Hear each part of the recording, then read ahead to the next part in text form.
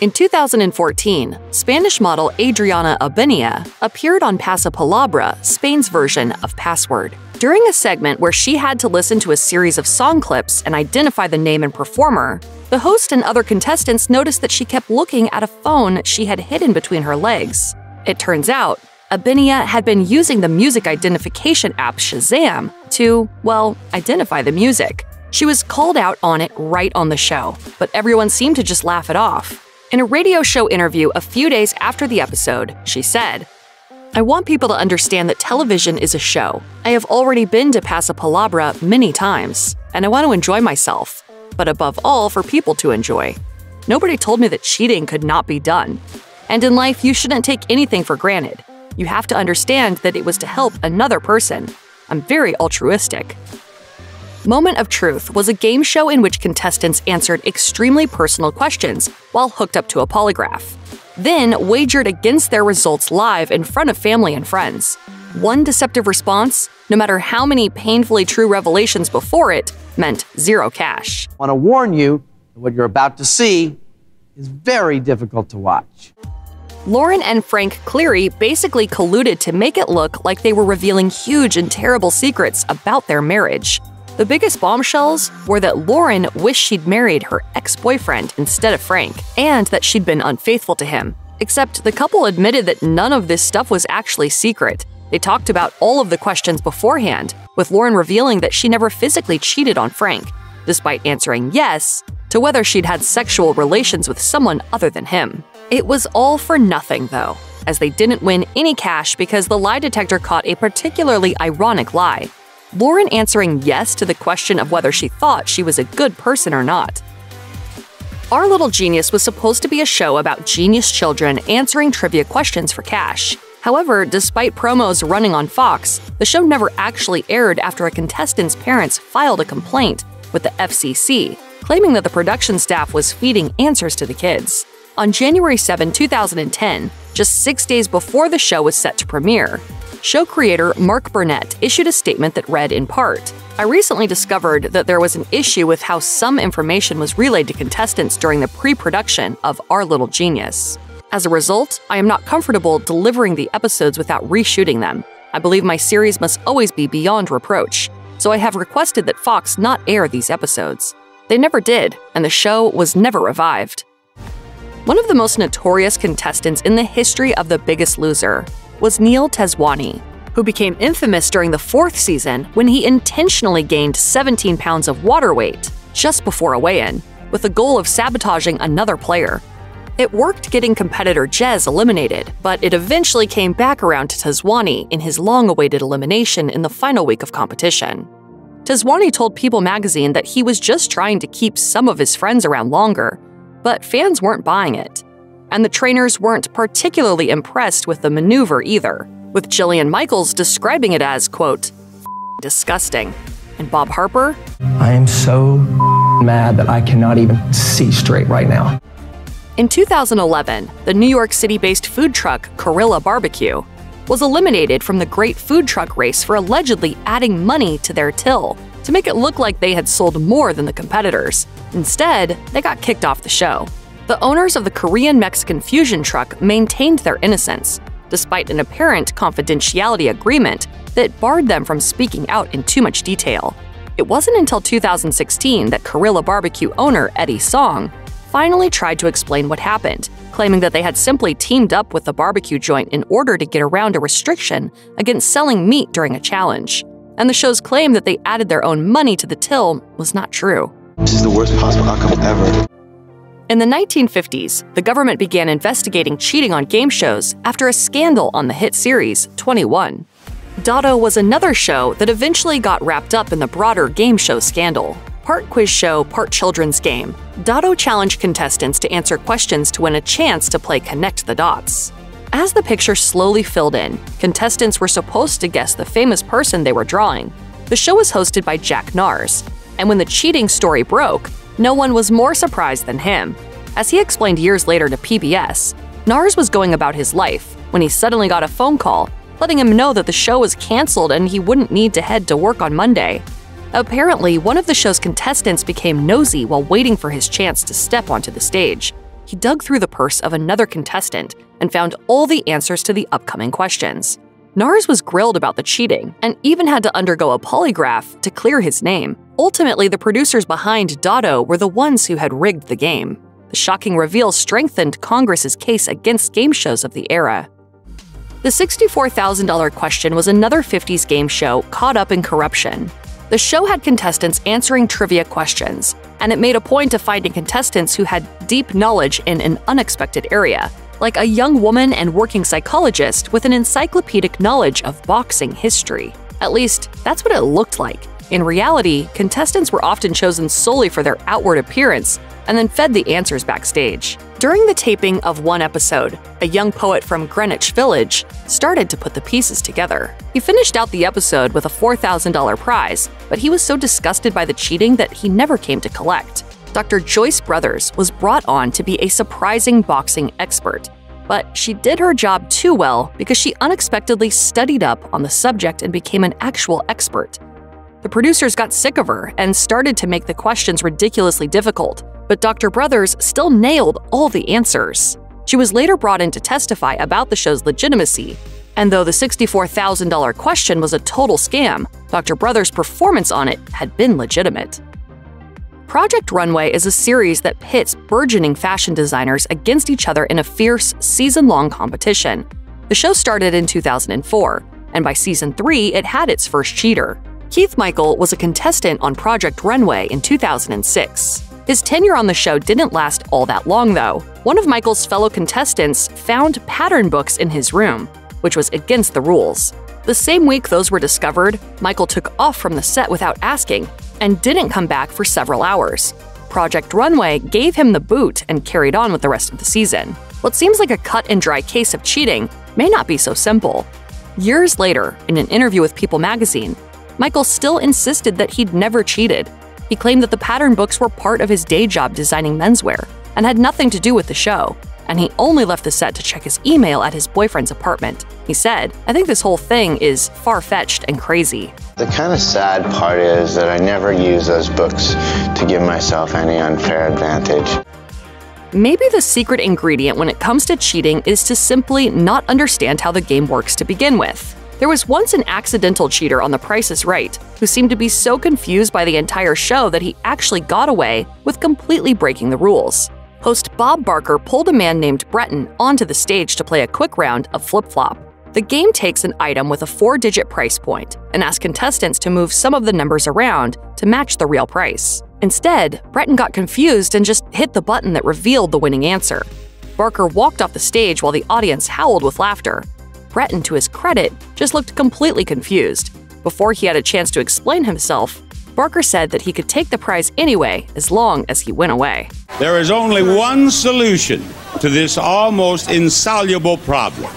I'm going to give you the prize. Get off the stage. Project Runway may have had its first cheating scandal in 2006, but the show's troubles didn't end with Keith Michael.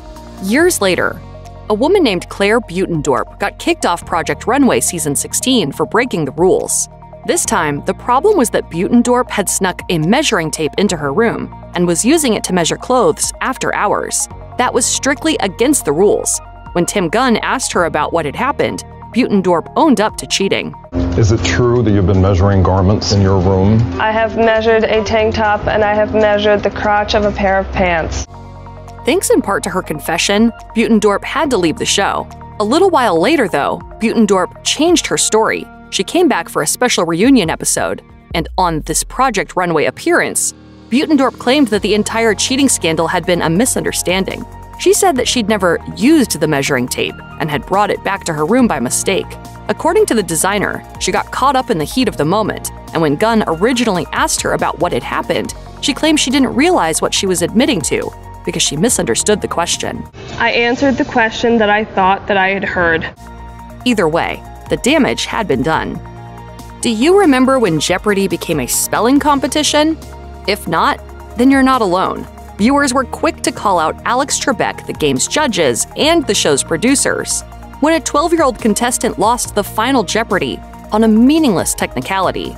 Thomas Hurley was only in the 8th grade when he got a chance to become a competitor on the show, and by the time Final Jeopardy rolled around, he earned over $2,000. Then, disaster struck. Hurley answered a prompt about an 1863 document signed by Abraham Lincoln with the question, "What is Emancipation Proclamation?" It was just a simple typo, but ultimately, the judges decided that the extra T Hurley included in his answer was enough to disqualify him. Fans of the show were outraged on Hurley's behalf, and he was also outraged, telling reporters that he felt he had been cheated. 10 years after Thomas Hurley's disappointing Jeopardy loss, another spelling-related scandal rocked the show. This time, the contestant who ran into trouble was Ben Chan, who had an incredible run. Chan's time as a Jeopardy star began in April 2023. His winning streak was briefly delayed by a bout with COVID, but in total, Chan won an astounding 9 games. No one can stay on top forever, but the way that Chan was taken out of Jeopardy really stings. As in Hurley's game, Chan's loss came down to a misspelling. Chan answered a prompt about Shakespeare's characters from Much Ado About Nothing, with the response, "Who are Beatrice and Benedict?" Unfortunately, the character Chan was looking for is named Benedict. Fans were once again outraged about a Jeopardy favorite being ousted on a technicality. Many pointed out the show's rules declare that spelling doesn't count in the game. Nevertheless, a later clause in the rules spelled trouble for Chan. Spelling doesn't matter in Jeopardy as long as the answer is phonetically correct. Here, the difference between a T and a K makes all the difference. As disappointing as his loss must have been, Chan still went home with more than $250,000 in winnings. So that probably eased the sting a bit. Jeopardy is far from the only game show that robbed its contestants. We've already seen how game show rigging was once the bedrock of the entire genre. Modern-day shows might be more closely regulated, but even they manage to get away with giving a contestant the short end of the stick from time to time. One incident that occurred on Wheel of Fortune might be the most blatant example of a show cheating its own players since the 1950s. Though she didn't know it at the time, Renee Durrett stepped onto the Wheel of Fortune stage with a massive disadvantage. She had a light Southern accent that subtly affected the way she pronounced certain words. It shouldn't have mattered, but that accent cost Durrett the game. Durrett was slowly filling in the letters of a mystery phrase. She correctly guessed the letters S, N, E, M, and G. From there, she felt confident she knew the answer and guessed 7 swans a-swimming. It should have been correct, but Durrett pronounced the last word in the phrase swimmin', and the judges decided she was incorrect due to her accent. Durrett graciously accepted the loss, but fans of the show feel that she got ripped off. In 1988, Kerry Dee Ketchum won over $58,000 on NBC's Super Password, making him the largest one-game winner in the history of the show. Instead of walking away with a prize check, though, Ketchum was taken into custody when he returned to the show's offices to collect his winnings. Not only did Ketchum use the alias Patrick Quinn on the show, the name of a former college professor, according to the Los Angeles Times, but he was also on the run from fraud charges in Alaska and Indiana. After his arrest, Ketchum pleaded guilty to 2 counts of mail fraud, out of what prosecutors described as a virtual tornado of deception. He was eventually sentenced to 5 years in prison, though no one ever accused him of unfairly gaming Super Password. It's unclear whether Ketchum was able to keep his prize money, but it seems highly unlikely. He could have told me he was Santa Claus at that point. I probably would have believed him. He was so smooth. He was really good.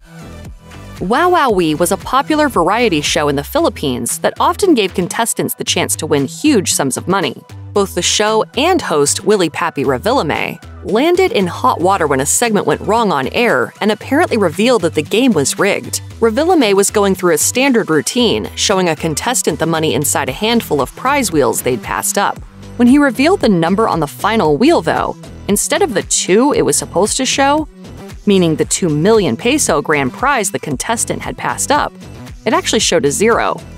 Revillame then pulled a 2 out of the money wheel as well, revealing to viewers that every wheel could potentially contain multiple numbers that could be swapped at a moment's notice, allowing Revillame to decide on the fly who won and who lost. The Department of Trade and Industry took a serious interest in the case and opened an investigation into the show. Revillame didn't own up to any wrongdoing. In the end, the department found that Wowowee had, at the very least, rigged that particular segment of the show. The network behind the series, ABS-CBN, faced a hefty fine, but Wowowee was allowed to continue airing. Claim to Fame is an ABC show that kicked off in 2022. Hosted by Kevin and Frankie Jonas, each season gathers a group of people with famous relatives and puts them together under one roof, sort of like Big Brother. While living in the house, contestants take on various challenges and also try to figure out who's related to whom. The entire show would fall apart if any contestants had time to Google their roommates, which is why phones are supposed to be handed in before the show begins. One contestant in the show's first season thought that he could get around the rules.